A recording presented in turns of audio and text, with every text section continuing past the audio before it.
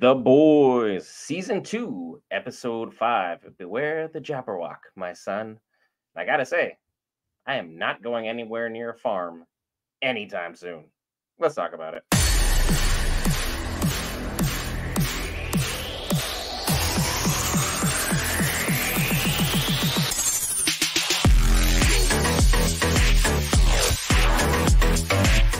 All right, Brent here, back for Geek Variants to cover all things Marvel, DC, Lord of the Rings, anime, gaming, Star Wars, and more. This time, The Boys, and I gotta say, tons of big faces, tons of big cameos, tons of important scenes to discuss. Without further ado, Chaos himself. Yo, Huey's dad. Yeah, he was on one. He was on one for sure. So I did not expect it to go the way that it did, but it made a lot of sense. So that was some good writing. I think that Huey Senior went out on a positive note, but just the way the setup is, we still don't know officially who gave him the V. I mean, I got a 95% sure answer of who did it. Because she said she did it. According to because she's like 95% sure that freaking okay, it was her, but when did it take effect? Like when did it really like kind of kick in to I guess accelerate his brain failure? We When don't really know too much of the specifics on that. We just know that whatever goes in you, it accelerates whatever was good and or bad or what was currently ongoing, much like the Captain America serum in your favorite cinematic universe. so because it's older, it goes faster, right? That's the general synopsis of how V works. The older you are, the more damaging it is to you, which is one of the reasons why they give it to infants. Mhm. Seems to be the good theory at this moment in time. Right. So Huey's dad on one goes out, the best way he possibly can with Huey making the advanced directive. So that's a nice little callback to the power of attorney kind of going to his mother. So he actually has to make the advanced directive decision and keep him from becoming Jar Jar, which lovely Star Wars reference there for the cat that didn't make it.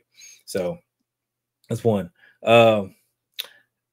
Edgar's back.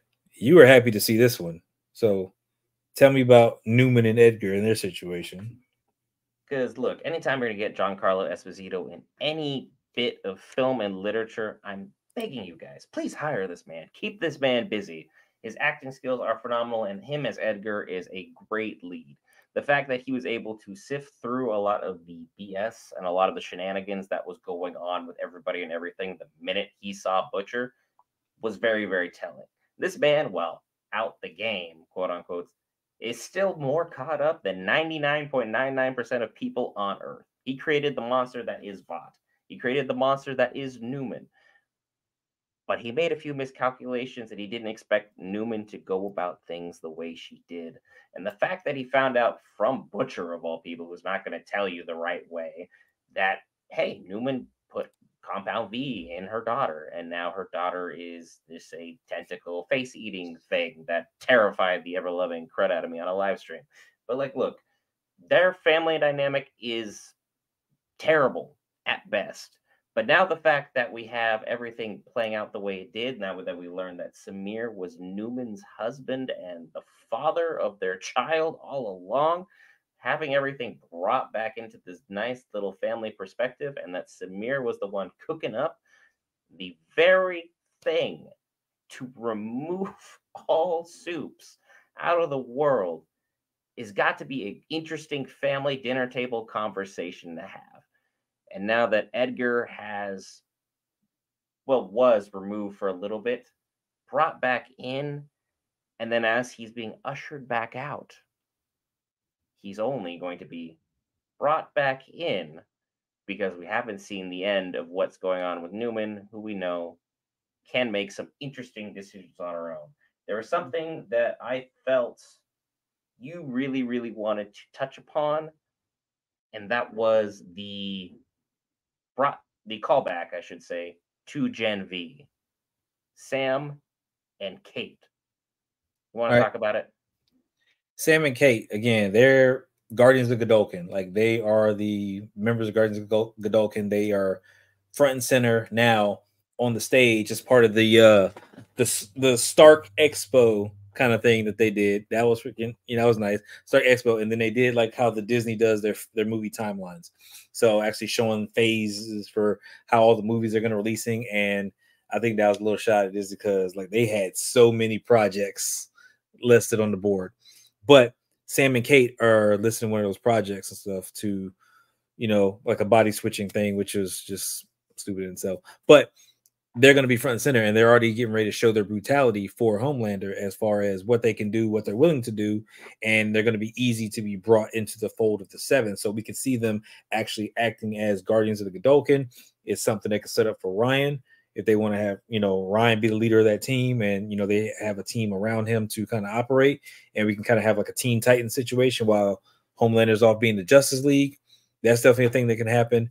Or they could end up getting folded into the Seven at some point because it's a good chance that some members, may be removed because they may not be able to keep up with the changing times. And with some of the rumors and stuff that I've seen about the shows coming out, I don't know if A Train is going to make it all the way through this season because we already know that he is the rat. He is the one that's been giving stuff out.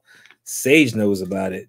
And that's going to be one of the biggest things is how Sage decides to handle this situation, because we've already seen a lot of infighting within the Seven and everything that's going on between their biggest news reporter, the Deep, Sage, Firecracker. Again, there's always been infighting, but right now Sage has got a plan, and she is kind of her whatever her plan is in motion. Like things look to be falling pieces, and when something goes out of whack, she's able to pull it back together pretty quickly and set up whoever needs to be set up to make the next piece fall. So it's definitely very interesting to see like ultimately where they're going to go with all these characters, because like Sister Sage and Firecracker don't like each other. A Train and the Deep don't like each other. Homelander is the only thing holding everybody together, and Black Noir is just there with his popcorn, wondering what the heck he signed up for. So it's going to be interesting to see how that transpires. But when they had the snitch brought forward, it was very telling that, as you very astutely said, Sister Sage was literally eyeballing A Train the entire time, not even looking at the violence that was transpiring, eyes directly on A Train, letting him know, I know what's going on, but I'm going to let this play out. Why she's letting it play out when we know Ashley is the one that just fed this guy straight to the Seven, that's going to be interesting to really get into, and more of that story kind of unveils, because A Train now has looped Ashley into this, and all she wanted to do was just get a good old shot at Homelander by leaving a floater. And now look at her. She's accidentally ended a man's life because he thought he could dump her and get away with it.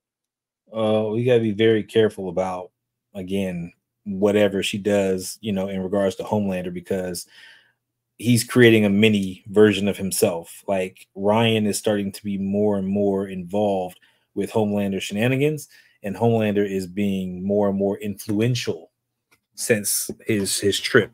Like we already saw that, it's kind of like Ryan was leaning towards Butcher a little bit and for that, but now Homelander has been telling him stuff, showing him the rewards, the gratification, all the stuff that comes with doing what you want, getting what you want. And now Ryan is feeding into it again, watching the extortion happen and then the beatdown happen and him getting a kick out of it and enjoying his drink and stuff like that. Like that's why I think he could end up being part of the Seven at some point, or even part of the Guardians of Godolkin, just to give him a place and kind of run some stuff while we have Gen V and the boys running concurrently with each other. So that's going to be a whole nother thing, and how Butcher deals with it. Like, how, I don't know if he's going to be able to bring Ryan back from the brink before it goes too far, or if Homelander is going to push him over the edge and make him fly with him. So that's something. I don't know. I don't know if Butcher can do it. Because Butcher is fighting so many things, so many demons, so many battles. Like ultimately, we saw him win at the farm, and we had the crazy breakout with Vampire Sheep. Again, not going to be looking at a farm for a while. He made the risky play to take out Samir's leg, make everyone believe that he was gone and done with, only to circle back. Talk to the folks about your theory. All right. So as far as the theory goes, the Soups are having issues with their abilities right now. We see Starlight having abilities with her unable to use her powers and so like that, and Butcher is having the ability of not controlling whatever powers are coming out of him. We saw in the last episode he decided to splatter, old Elastic Guy. Like he had to get rid of him because his life was in danger. I think that whatever is in Butcher, which was similar to what they found or what Butcher found in the rabbit, the one in the rabbit looked a little bit more evolved, I guess, or bigger, sort of that, because the way it's coming out. That's the same thing that's in Butcher, and it's causing problems. Like it's killing Butcher, and it will eventually kill him, but it will protect him long enough to make sure that it gets to where it gets whatever it needs. It's acting like it's a symbiotic relationship. So we're kind of getting a Venom reference here.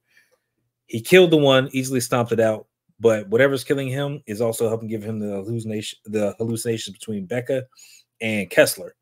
And every time we see Becca and Kessler, it's him talking to him, no one else interacting with them. The only interaction we got so far is Kessler closing the car door, but right now I'm kind of attributing that to the more this goes on, the stronger the hallucinations are getting, so the more it's making sense to Butcher.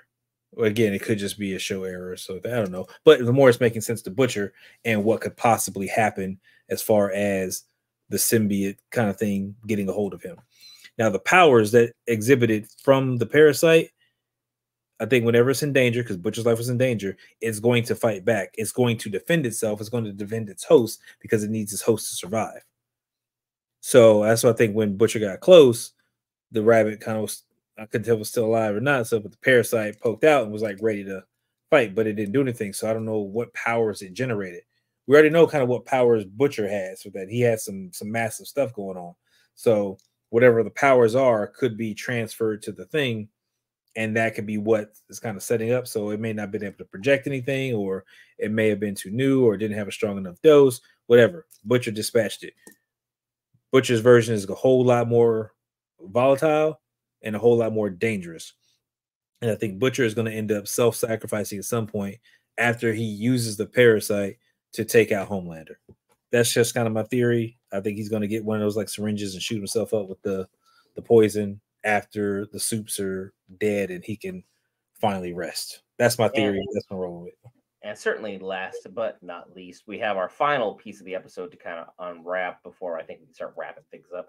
I believe Frenchie has once again taken more initiative in his life that he has ever necessarily needed to take. I understand someone from a religious upbringing feeling the need for punishment, for retribution, but also there's a fine line between taking your own will and then playing God, so to speak.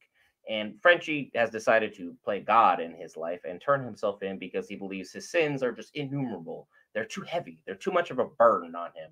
And while Frenchie has a lot to atone for, is now necessarily the time where we need to address crimes in a group that, let's just be real here, for a long period of time, they were considered anti-establishment and it would have been on every possible list in the entire world. And now you decide, let's turn myself into jail when everybody needs me the most, including Kimiko. For Frenchie's whole thing, I think, is to give Kimiko more shine. I think his whole thing, his self-wallowing, is to highlight his story and kind of get through his story. But I think it's also set up to kind of foster that relationship with Kimiko, because she's mentioned about, hey, we can hold hands or whatever, and she's not getting a response back. So I think those feelings are kind of coming out. She's still got to finish her stuff with her friend that came up earlier in the season. So I think that, of course, she's eventually going to go get Frenchie or find him or locate him some kind of way. And Frenchie's going to get out and she's going to kind of get him out of that self-pity mode. And then Frenchie's going to kind of be back to form at some point, and they're going to have a better relationship, stronger relationship.